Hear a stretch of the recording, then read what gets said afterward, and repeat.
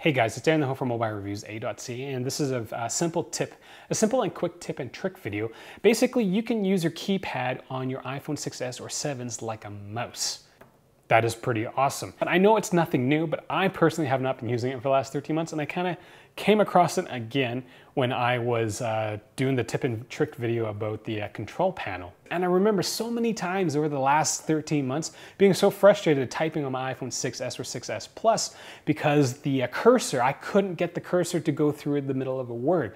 I ended up having to highlight words and delete them and retype them again, which was kind of frustrating. So I started not using my iPhone in terms of, replying in terms of text and whatnot. But then after pressing this and accidentally finding it again, I was just like, I wouldn't say it's life-changing, but it's been habit-changing, and it's just been so awesome to be able to scroll through the text that I write so very, very quickly by using my keyboard like a mouse pad. Now, some of you might be shaking your heads in shame, thinking that this person on the internet who thinks he knows about technology didn't know about this, but I'm just a human, and this is just a dog.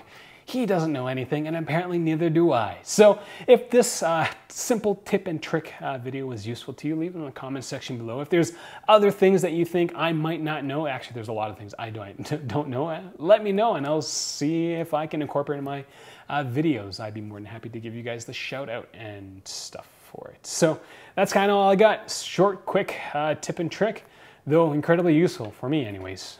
Thanks for watching.